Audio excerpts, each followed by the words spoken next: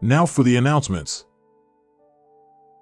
Distribution of The Great Controversy continues today. Help us share this life-changing book with our neighbors. Join us after service.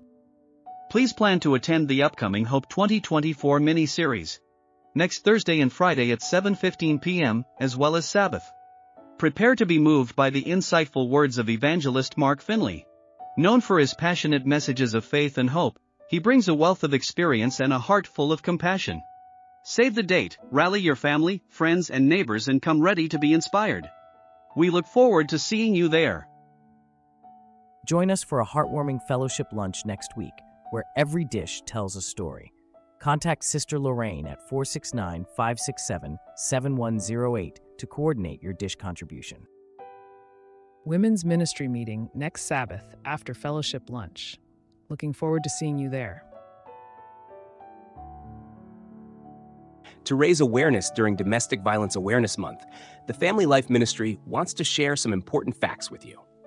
In Texas, 75% of young people between the ages of 16 and 24 have either experienced dating violence or know someone who has.